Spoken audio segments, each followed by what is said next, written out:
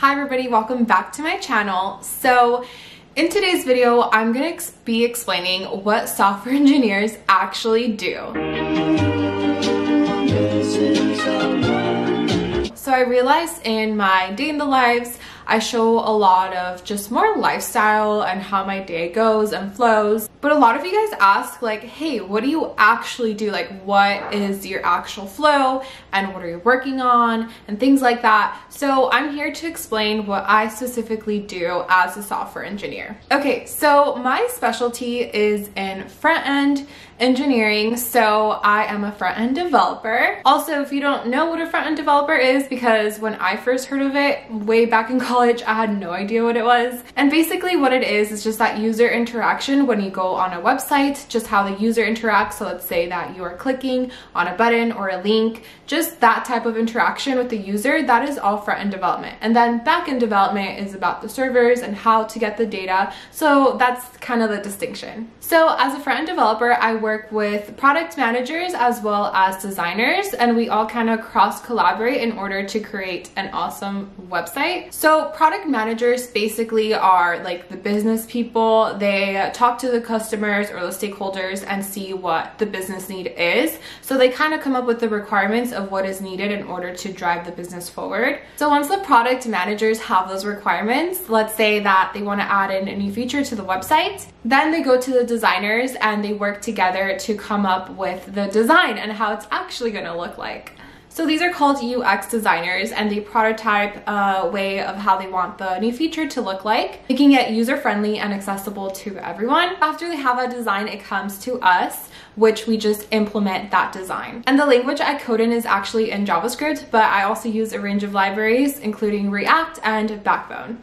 But again, if you're new to front-end development, the main things I use is HTML, CSS, JavaScript, and a front-end framework. And I also use Git a lot. And I feel like a lot of people don't study that or don't know how to use it, but I use that on a daily basis and it's actually super helpful to know. Anyways, I always start my day with a Scrum meeting. We run in an agile environment. So if you don't know what that is, it is basically that every 2 weeks we have to have deliverables. So basically we are assigned tasks in order to get these features or small bug fixes done in order to move the business forward and just be productive and keep each other accountable. So these daily Scrum meetings are basically just having like a daily stand-up where you talk about what you did yesterday, what you're gonna do today, and if you're blocked. I really like having these because they really keep me accountable, and I also feel like I have to stay sharp with the company because every day everyone's asking you what you're doing, so there is no room for slacking. Apart from Scrum meetings, I actually also do a lot of cross-collaboration with product managers and designers,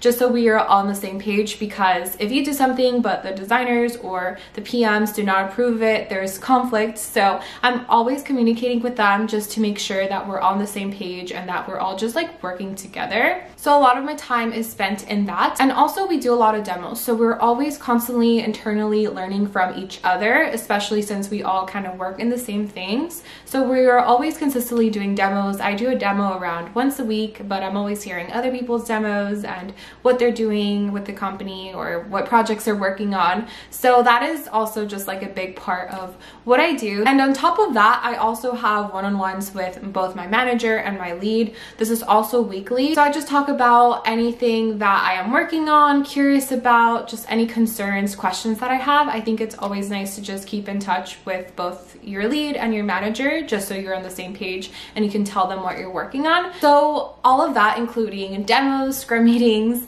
and one-on-ones with my managers, I would say that that would total up to around 20% of my time. Then a big portion obviously goes to, you guessed it, coding and just building stuff in general. So this involves creating your own branch in order to make your changes and then pushing back into the main branch and just getting all that approval from other people and also just testing it and just making sure that it all works.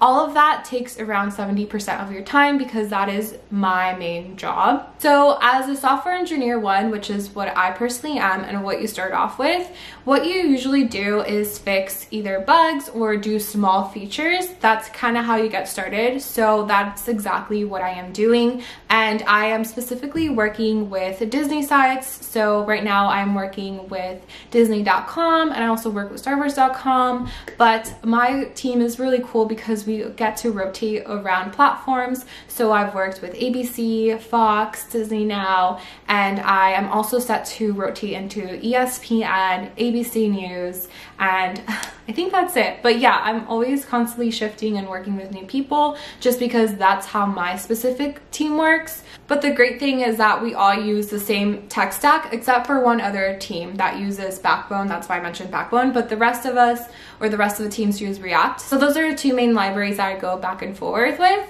And just in general, I'm really trying to improve just being able to pick up any type of library or framework or language up, just because I feel like I know one really well, so I'm able to shift into other ones and pick them up as I go. And also a lot of it is just learning as I do, so that is a big part of it. So yeah, I would say around 70% of my time is just spent on coding, which is really fun and I personally really enjoy it. Then the last 10% goes into more like random things that are going on with the company. So I personally like to attend little webinars of other teams of what they're doing. So I find that really interesting. Like right now I'm kind of into data science, machine learning, so I attend some of those.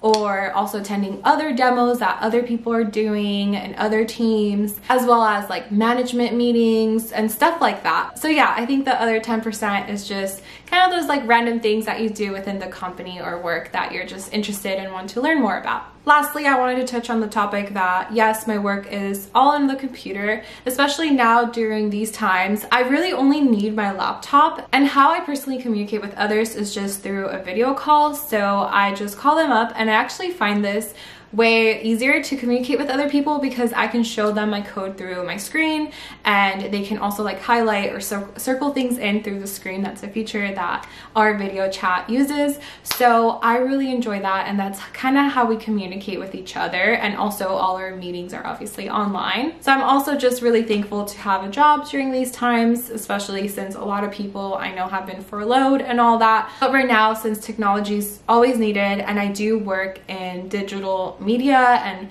streaming, I feel that my job is especially needed during these times. So I am so thankful. But yeah, that is pretty much it of what I do and the breakdown. So here it goes again. It is 70% of me just coding and building, 20% of cross collaboration, and 10% of random interesting work things that I want to do. So I really hope that you enjoyed this video and that this was a better explanation, and let me know in the comments down below if you have any other questions. I would love to answer them. And thank you so much for joining in. If you made it this far, please make sure to like and subscribe. It really means so much to me. So yeah, thank you so much for watching, and I will see you next time. Bye guys.